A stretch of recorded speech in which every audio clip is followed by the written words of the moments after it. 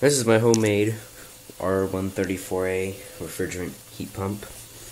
This actual compressor right here came out of a mini fridge, and then I built this radiator condenser, which is really hot now. This thing's been running for about 8 minutes now, and this is uncomfortable to touch. It's probably around 150-60 degrees.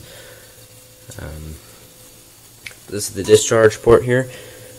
After it comes out right here, it goes through this radiator to cool off, and I usually have a fan over it, but right now I don't have one, so that's why it's heating up real hot. Then it goes through this filter dryer accumulator, and then after that it travels through this bit of capillary tube to keep a high pressure over here and a low pressure on this side, and then it evaporates in here. And this is copper. It's just got a bunch of ice on it because it's been running about 8 minutes and it gets real cold. Yeah, really cold.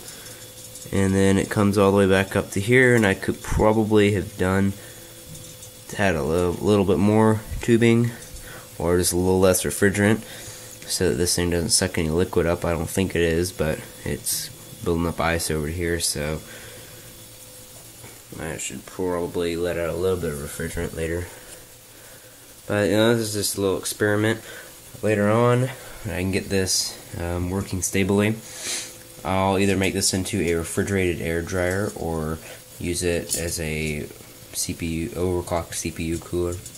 If I do that part, then I'll change out this evaporator to one that sticks directly on the CPU.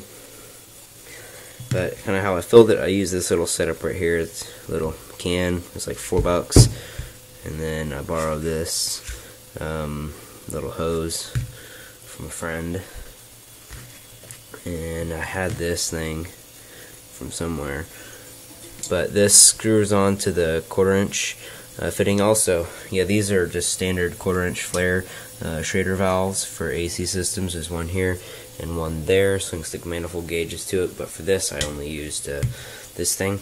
You screw this onto there, and it adapts the standard fitting to a automotive 134A fitting, and this is for automotive R12 to 134A fitting. But you screw that on there, and then that clips onto it, and then you just open up this valve right here, and then the refrigerant will flow out of this into there like that.